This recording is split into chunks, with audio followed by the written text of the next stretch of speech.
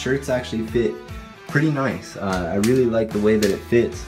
It feels good. It's a slim fit, so it's not super boxy or anything. The quality of the logo is really good, so I really like that. It's a little big. It does kind of wrap around the chest on both sides a little bit, so we'd end up bringing that either smaller, or I was thinking about just doing a small kind of badge over one of the sides of the chest. So we'll see what we end up doing with the final design.